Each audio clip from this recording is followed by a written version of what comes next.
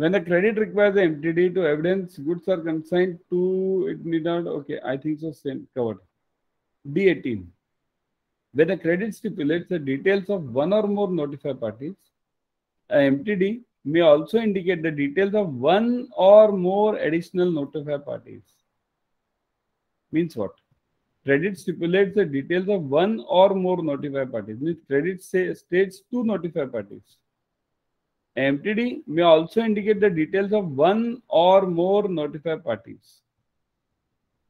Means what are you doing? What is it stating?